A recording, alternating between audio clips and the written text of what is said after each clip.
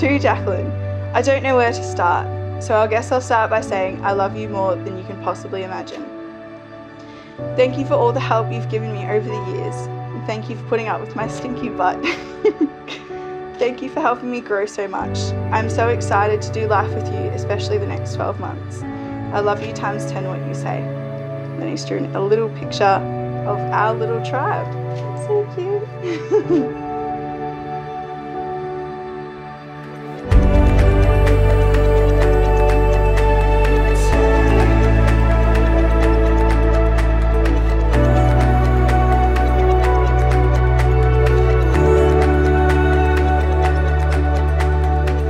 I will start at the very beginning, and I'm going to tell you all exactly what has led these two lovers to this very day, as much as Jack refers to the story as being cringy.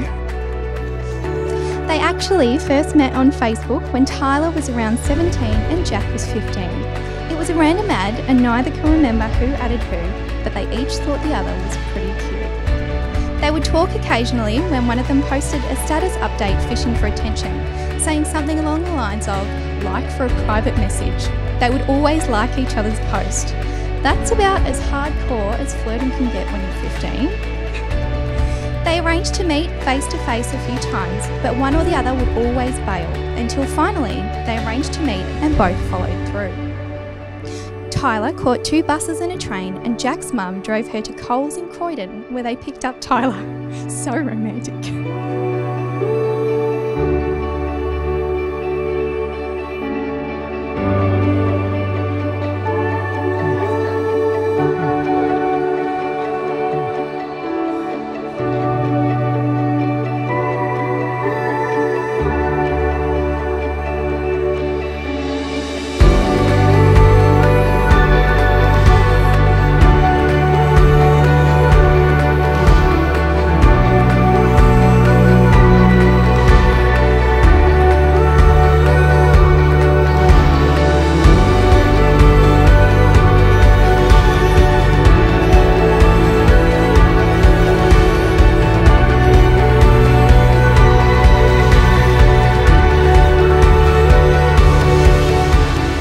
Jacqueline Amelia Lavelle, I love you, you are my best friend.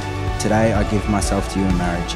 I promise to encourage and inspire you, to laugh with you and to comfort you in times of sorrow and struggle. I promise to love you in good times and in bad, when life seems easy and when it seems hard, when our love is simple and when it is an effort. I promise to cherish you and to always hold you in the highest regard. These things I give to you today and every day for the rest of our lives.